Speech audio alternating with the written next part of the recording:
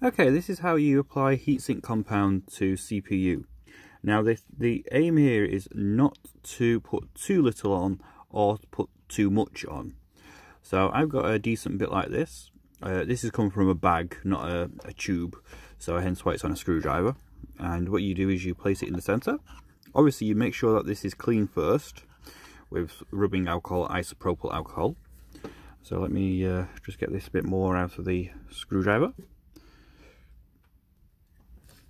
Right, so as this is now on the heatsink finger, what you want to do is you want to spread it evenly across.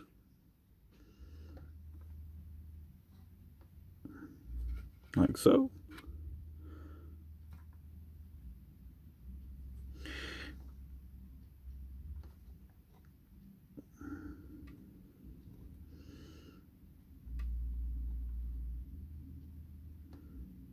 This is, as this has come from a packet, this is a bit stiff. But what you want is it, general coverage like this, right across the CPU. Like so. Make sure there's no bumps in it. Please note, if this is a runnier material, it's going to be a lot easier, a lot more faster. And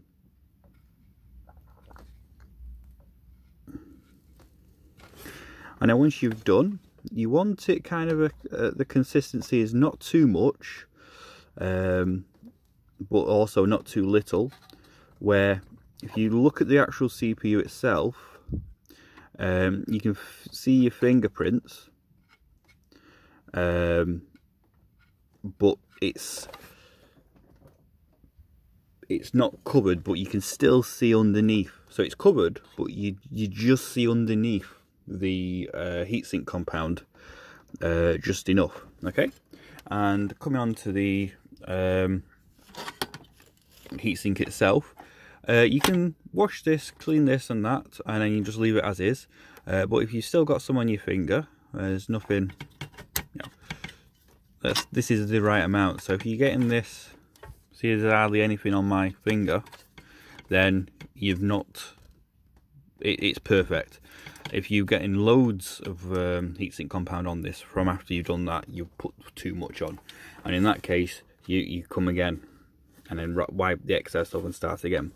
You should not get any, if you're starting getting overlap, a lot of overlap, you put too much on.